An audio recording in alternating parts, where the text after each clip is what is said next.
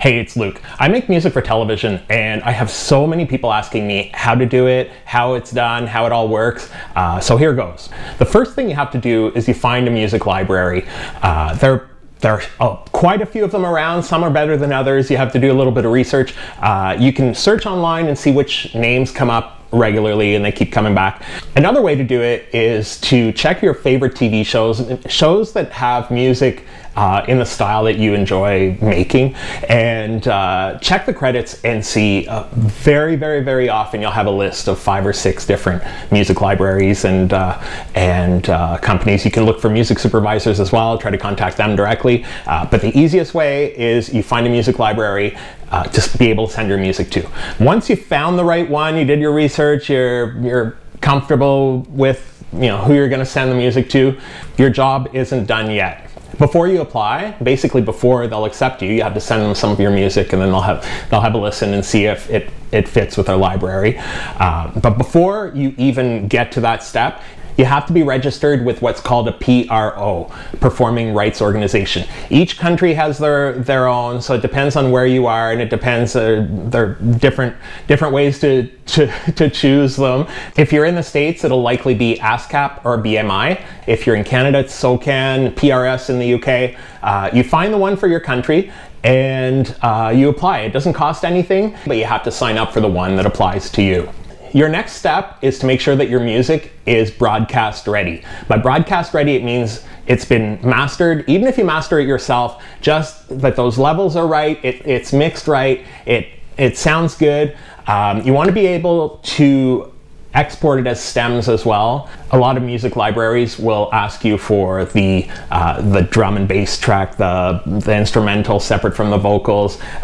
You'll send them a bunch of different stems because music editors like to chop it up to make sure that it ends a certain way. Another thing to remember is to try to make your extra a hard ending. So you don't want it to be fading out at the end. You want it to end out with a boom. That's what the music supervisors prefer, and the music editors. You'll make everybody happy that way. And before I keep going, I have to warn you, you're not going to get results right away. This takes a while, and you have to be patient, because once the music is with your music library, then it has to make it through the show, and then I'll do a whole other video on why it takes so long, but it'll be a while before you see a penny out of everything you've sent. But you're working on the process, and you're working on getting some music out there regularly, so that eventually you're in this wave where there's consistent money coming in, as like every 3 months you're getting an extra bit of money from the music that you did, plus the new music that you're sending in. So it's like the amount hopefully will grow exponentially over time. So once you're registered with the P.R.O, you want to register your tracks with them so everything's in the system. Your music library will likely be doing the same thing, but they will put a modified version of the title. So if your song is called Cheeseburgers Are Delicious, then they will call it Cheeseburgers Are Delicious dash and a few letters or something that represents the name of their company or something like that. So what happens is when a song plays on TV, they know if it's the music library that got the placement or if it was you yourself, and they're able to figure out the rights, because the music library will obviously take part of the they'll take a percentage out of it. So the rights that you have with the music library will be different than if you were sending it yourself and licensing it out yourself. So then, once that's all done, the fun begins, because the music is with the library. They're sending it, music supervisors, producers, music editors, everybody's looking through that database trying to find music that fits for their scene. So they're able to choose your song, drop it into their show, and go from there. So what happens once the music has been put into a show is the producers will send what's called a cue sheet to the P.R.O. And it used to be these sheets, I actually have, it used to be done this way on paper. So they'd fill out the name of the track, the author, the share, whatever, the producer, the information about the show here. They would send that into the P.R.O, and then the P.R.O would process everything. Put it down here so it doesn't make any more noise, and then the P.R.O would have the information to do it. Now it's all done electronically with spreadsheets and whatever in most cases, but they will send every usage of your track and everybody else's tracks over to the P.R.O. So what happens, even if it's 1 second, it'll be in there. So there are some shows at the beginning, I remember talking to somebody who was doing music for television, and I was saying, oh, I was watching MTV Cribs, and they use little bits and pieces of songs. I said, maybe it's like, I'm wondering, is it because of licensing? So it costs them, like, they don't have to deal with the license. And he was like, no, every single second goes in there, every single second. So it turns out they just like fast edits, and they like things to be moving around a lot, which is great for you because some of these shows are playing so many tracks. I sat there one day and on one of the shows that my music is on, and I was listening, and it's like hundreds of tracks within that 40-minute show. Like it's there's a lot of music being used, and there are a lot of opportunities if you're making the right type of music. And the right type of music can just listen to TV, see what's being played. Try to find songs that you're like, that style is just, it could be better. Just watch TV shows and see what kind of music is on there in the background. And you don't even notice it. Unless you're listening for it, you don't realize how many songs there are on just about any TV show that you're watching. So after your P.R.O. gets these cue sheets from the thousands or millions of productions around the world, they'll sit there and figure out the share of, it's basically the money that the P.R.O. collects from broadcasters and other places. It's put into a pie that's split up in little tiny slices that get spread out between all of the rights holders. So if your song, let's say you've got a minute that plays in the background of a big TV show on one of the networks, then your pay will be a lot bigger than if it's on a tiny network and it's only playing for 3 or 4 seconds. Or if it's a theme, that's where the real trick is. I'll talk about that in a moment. But if you can get a theme song for a show, then that's great because it's played over and over and over. So they'll sit there and figure out, okay, this track, the publishing is 100% to this, 50% of the writer's credit is to this person, you wrote it with somebody else, and so that gets split up. How many seconds the song has been on the show, how it's used on the show. If somebody's dancing to the music, the amount that you're getting paid because they're doing something on screen with your music is generally higher than if it's just background music. If it's a theme, it'll be paid higher than as well, background music or whatever. And it depends on how big the network is. A larger network will be paid more for each second than one of those channels that you see on channel 289 or 943 or something. Though they still do pay, so it doesn't matter where it is, everything adds up. I actually had one track, I got a penny once from, there was a network, there's Cosmopolitan magazine, which is a well-known magazine. They had a TV network in Canada for a short while. I didn't even know what this Cosmo was, and I got paid 1 penny for a song that ended up on there.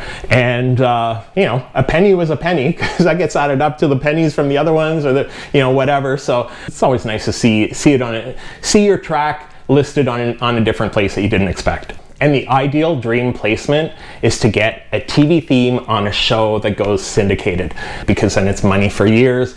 And when you think about it, the theme plays at the beginning and at the end, but you don't really notice it. But a lot of the time the theme is playing right before the ad, right after the ad. Sometimes when there's something going on, there's like a different version of it or whatever. So that can be very nice for money for years down the road. And like I was saying, in a lot of cases, themes do pay more than background music for each second that's on the air. So it can pay very well. I'm still working on that theme. Okay, so now you're wondering, some show chose your music. How do you find out that they're paying you, how much they're paying you, whatever? So each P.R.O. works differently, but generally most of them, they will send you money every quarter. So every 3 months you'll get either a check or a deposit into your bank account for the money that you've earned. I know what you're thinking, but Luke, what happens if my music plays in another country? Do I have to join all these P.R.Os in every country? No, you don't. They have reciprocal agreements with all of these different countries. So basically when your music is played in those other countries, they're sending the money to your P.R.O, and your P.R.O eventually sends it to you. It can take a while. For some countries, they're still processing money from, I think it was like 10 years ago that I saw a few of them. It takes a lot longer for international royalties, but eventually makes its way to you. And I know you're probably wondering if you get paid up front and on the back end, and it depends on the music library, it depends on each deal. In many cases, you're just getting the back end royalties. So from your P.R.O, you're not getting anything up front unless it's an ad. A lot of the time, if it's advertising, because there are no royalties or there are less royalties on the back end, you'll get it on the front end. But most of the time, you're getting the money from the royalties, and that's the money that you're making. The nice thing though is once you've got that track in there with the P.R.O, they're selling it to multiple TV shows, multiple productions. They could sell to films, whatever, ads, and you don't have any more work every time. They're not coming to you every time and saying, oh, look, we have a deal, we got to figure out. It's basically they're placing it and then you're getting the money. You don't have to deal with anything after you've sent that music over, which is really nice because it's that residual. So every 3 months, if you've earned something, you'll have a check come in or a direct deposit come in to your bank account from your P.R.O. But you have to be ready and know this. The amounts can fluctuate a lot. Like it can be thousands one month, it can be $1.50 the next quarter. It can be all over the place. Even some of the huge artists have those fluctuations and have mentioned, you know, how tough it is, because it's not necessarily that it's not necessarily this exact trend of you're like, okay, I'm making this much this month, okay, you know, and then the next year it's a little bit more, and the next year it's a little bit more. It can be if you're consistently sending music and the library is sending your music out. You might have your music with a few different libraries depending on your agreement for exclusivity or whatever, but basically just be ready. It can be a little bit of a roller coaster ride, but it's, you know, even if it's a small amount, don't get discouraged.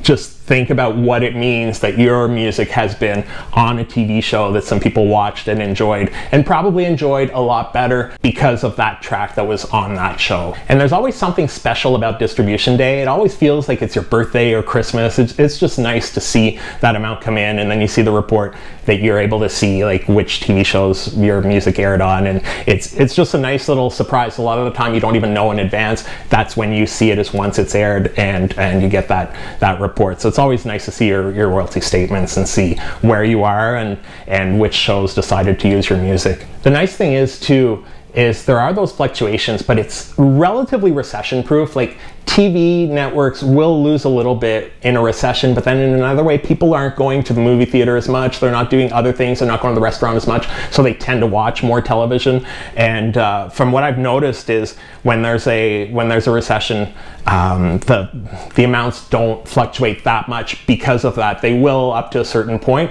And of course, we never know what happens in the future, but generally they don't vary too much. It's not like it crashes for a year and then it takes some time to build up again.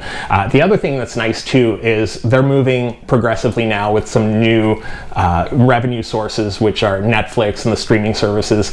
They're paying into the P.R.O pool, and you're getting money when your show airs on Netflix or on whatever, which is really nice when your track ends up on a Netflix show, because you can go onto Netflix right away and watch it and hear exactly where they used it. So that's a nice little perk when it's on Netflix instead of on a TV channel where you may not have access to that show either anymore, or you just don't have access to it. And like there's so many of my tracks have been on shows that I've never ever seen. I'm just happy that, you know, it made it to the royalty statements, but I'd love to be able to see it on the show. And when you do see it on the show, especially on a large show, it's like, it gives you shivers. It's like a great feeling. So that's how you make money from your tracks. There's a whole lot more to it, and I want to do some videos about some of the details on each specific part of it. So if you have any questions, let me know in the comments, and I'll try to do some videos on specific parts of the licensing process. There's so much information, so many things to share, and I'll do some specific videos to help you guys out. Thank you very much for watching, and we'll see you in the next video.